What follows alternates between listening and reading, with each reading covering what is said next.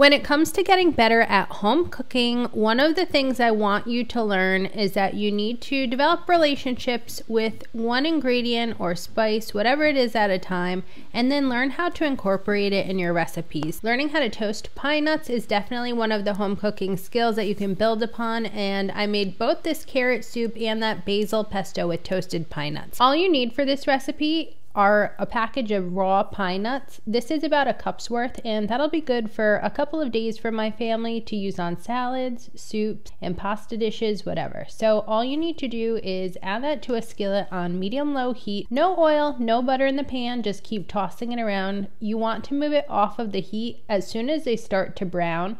You don't want them to turn black. And then use your pine nuts on whatever you'd like. This is a yummy carrot soup recipe. You can find this recipe online at Sip Bite Go. I also love to use pine nuts like this. I like to toast them because it adds such deep, rich flavor. So I'll do that before adding them to this basil pesto. It's so yummy.